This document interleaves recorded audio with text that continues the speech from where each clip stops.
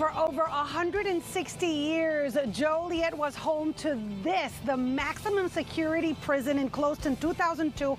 Who would have thought that now you can tour it and it will hold a concert this Saturday, 11 hours of music.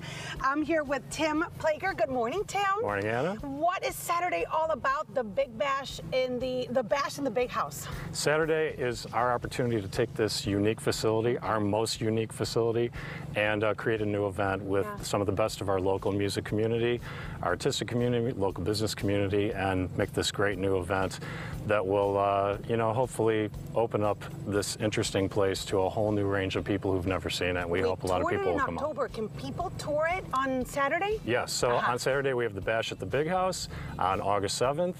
Gates will open at 11:30, and we'll go with music from noon until 11 o'clock at night on 2 stages. And for $20, kids 12 and under are free.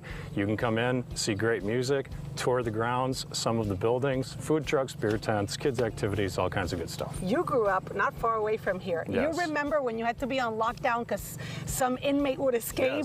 Yes, Can you believe you're here now preparing a concert? Yes, and actually when I was in my early 20s, played softball right here on this field against some of the inmates. Oh my goodness, who are we going to listen to now? Okay, we've got our local band made up of 3 of our best local musicians. Their new name is Crooked Tales. It's John Condren, Allison Flood, and Brian Motel. Take it away, guys.